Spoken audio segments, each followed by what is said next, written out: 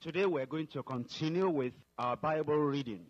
But before we read, shall we just have a moment of prayer?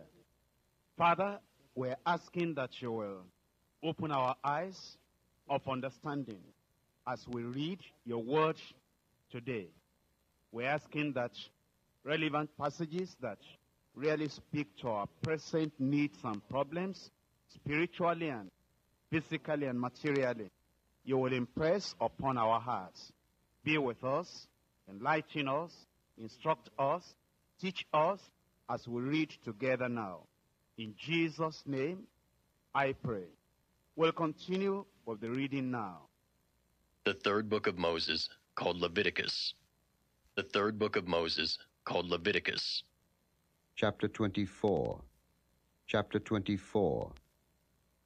And the Lord spake unto Moses, saying, Command the children of Israel that they bring unto thee pure oil olive beaten for the light, to cause the lamps to burn continually.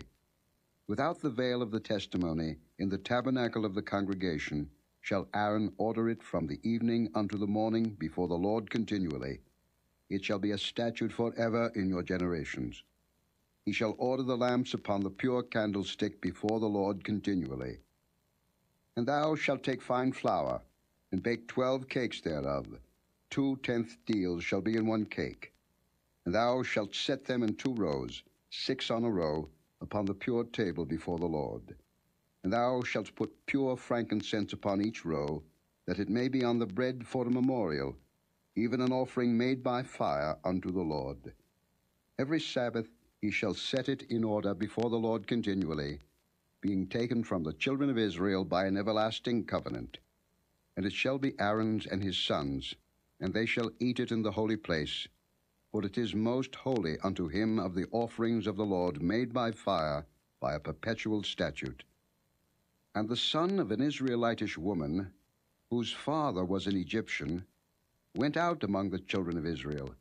And this son of the Israelitish woman and a man of Israel strove together in the camp. And the Israelitish woman's son blasphemed the name of the Lord and cursed. And they brought him unto Moses.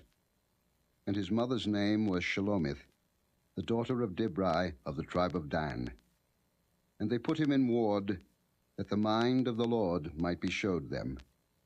And the Lord spake unto Moses, saying, Bring forth him that hath cursed without the camp, and let all that heard him lay their hands upon his head, and let all the congregation stone him.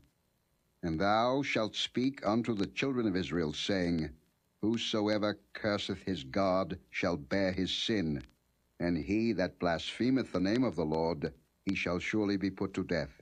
And all the congregation shall certainly stone him, as well the stranger as he that is born in the land, when he blasphemeth the name of the Lord, shall be put to death.